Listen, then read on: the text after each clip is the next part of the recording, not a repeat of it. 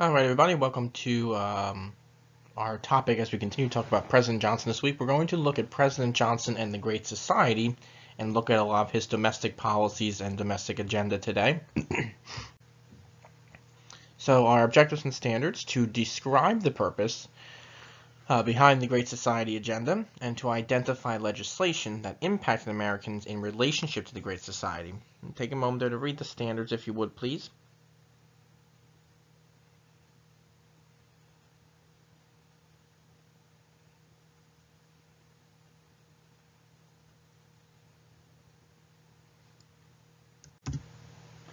So what changes were made to American society due to Johnson's Great Society agenda? That's our desired result for today. So some of the things that are brought about in Johnson's Great Society agenda are education.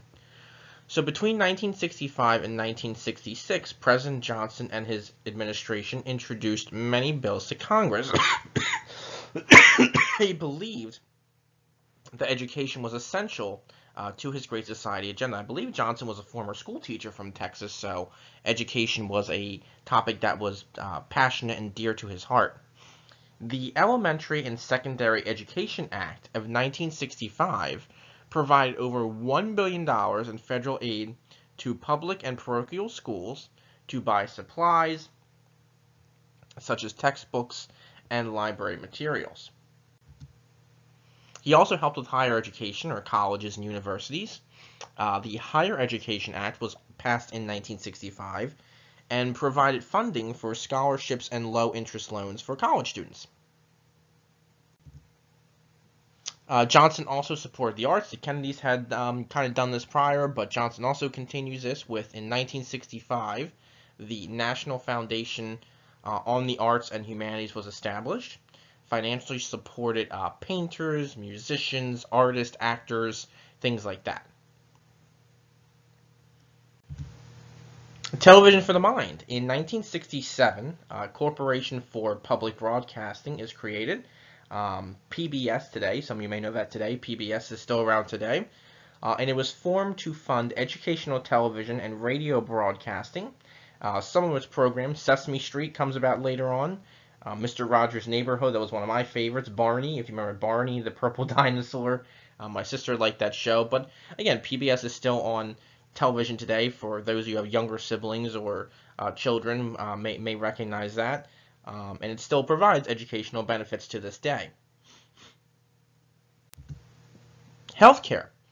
President Johnson and Congress also made changes in relationship to Social Security. Remember, Social Security was established under President Roosevelt during the Great Depression to help the elderly or people who could afford health care.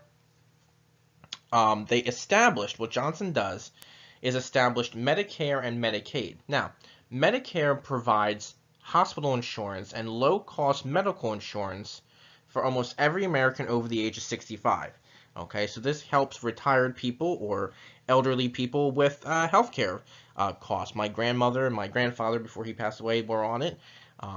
It helps supplement or helps cover some of those medical costs that maybe other insurances that they have won't cover.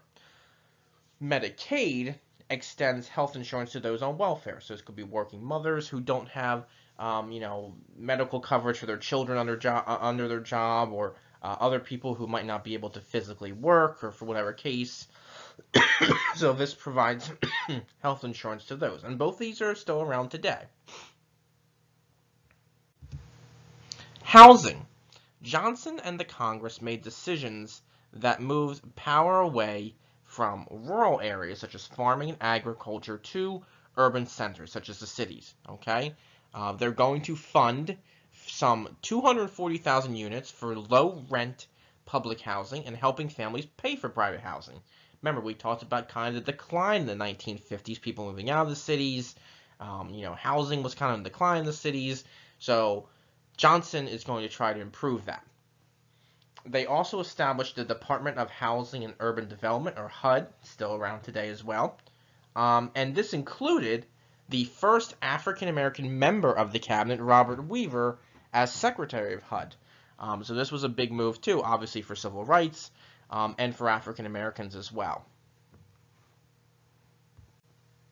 Immigration. The Great Society also focused on immigration policies. Remember, some of you were with us, some of you were not. Immigration quotas had been established in the 1920s during the first Red Scare, and they set a limit on people from different countries and banned other people entirely, such as Asians. Now, the Immigration Act excuse me, excuse me, of 1965 will allow non-Europeans to immigrate by ending this quota system. So people from Asian nations, from African nations, from Latin American nations. So from non-European nations will be able to come to the country again. The environment. A woman by the name of Rachel Carson had authored Silent Spring in 1962. And she had exposed the hidden dangers of pesticides. And President Kennedy, before he was assassinated, was aware of this as well, and trying to support the environment.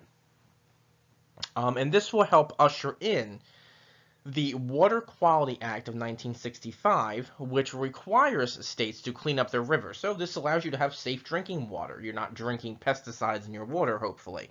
That's the whole idea behind this. President Lyndon Johnson also ordered the government to search out the worst chemical companies that were polluters as well, and to find out what they could do to change that. Consumer protection. There were also laws passed to protect we, the consumers, when we go to the store to buy food or other items. They required companies to have labels for consumer products, such as medicine, like, different warning labels. Don't take this medicine with, alcohol, or don't drive if you're using this medicine, or take this medicine with food or something like that. So, different warning labels. It also required automobile and tire standards that were followed by the awareness made by a young lawyer by the name of Ralph Nader. He would later run for president as well, but not to be concerned with that right now. But helping to make sure that, like, seat belts and tires were safe and things like that. And also the Wholesome Meat Act of 1967 will set precautions for food as well, making sure our meat and our food is safe to eat. And fighting poverty, again, big part of Johnson's agenda was poverty. 1964, the Tax Reduction Act cut taxes for individuals and corporations. And in 1965, the Appalachian Regional Development Act provided aid to economically depressed regions in terms of highways, health centers, and other resources. See this picture down here? The Appalachian Mountains. A lot of areas or towns and cities in that kind of Appalachian Mountain area, that former kind of coal and area and places like that, suffered from economic decline. So Johnson's going to look to support those areas as well. So, okay, our closure. So what changes happened to American people and society as a result of the Great Society programs and policies? Think about that. That will hopefully help you answer your question at the end there. And I hope you have a great rest of your day or night. Talk to you soon.